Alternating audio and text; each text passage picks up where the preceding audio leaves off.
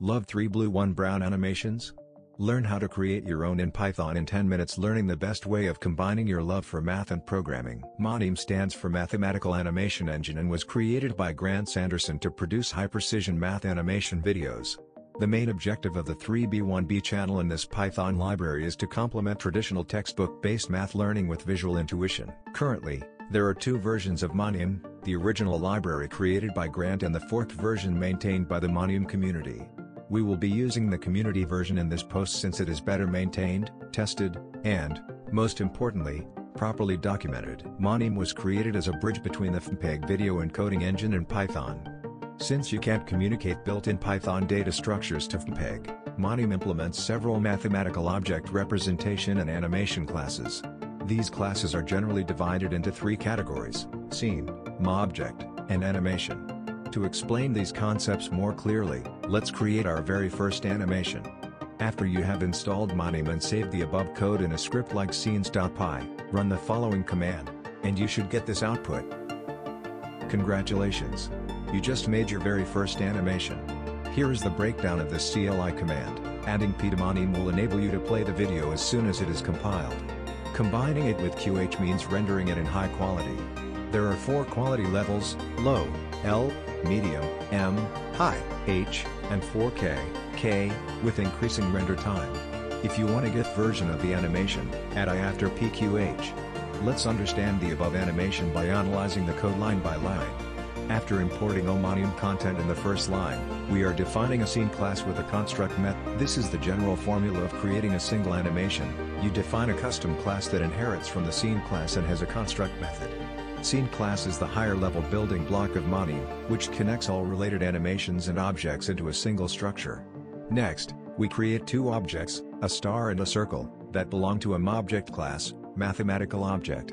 This MObject class is a base data structure for many built-in MObjects like geometric shapes, vectors, coordinate systems, etc. Basically, everything that is not a scene in animation is a MOb. Then, we have the animation classes.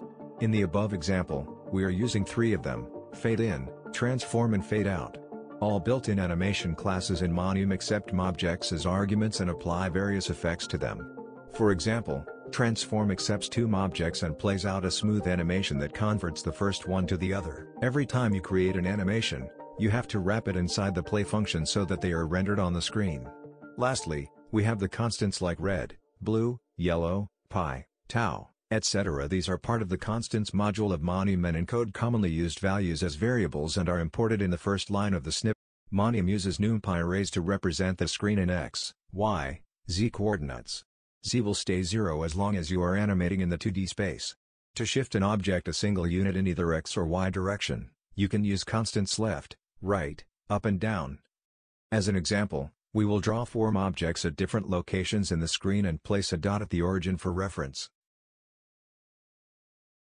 This is the output you will get. You can save this and run as you wish. Since left, right, etc. variables are NumPy arrays, they allow numeric operations that allow scaling them like above. There are also other built-in location variables like UL, up plus left, DR, down plus right, etc.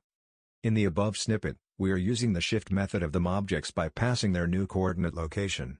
Since shift is only a function, the actual shifting does not get animated. To display MObjects that aren't animated, we use the add method. What if we wanted to animate that shifting motion? Well, you can change shift after the animate function like so. In fact, with animate method, you can animate almost any type of change to a MObject. For example, MObjects have several methods that start with set underscore that change their attributes. Here is an example. Animating functions. Let's get a bit more serious and learn how to draw functions and animate their creation. From now on, I will be using JupyterLab and its %MANIM cell magic to render the MANIM output. The syntax is the same as the CLI interface.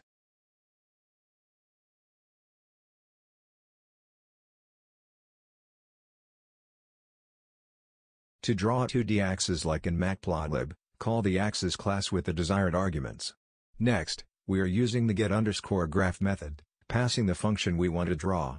This built-in method only accepts single variable functions that return a 1-to-1 mapping between x and y. In the above example, We are drawing the graph of sine 1/x. Thanks for watching. Please subscribe and also please check the link in description. It will be really help for you and for me too.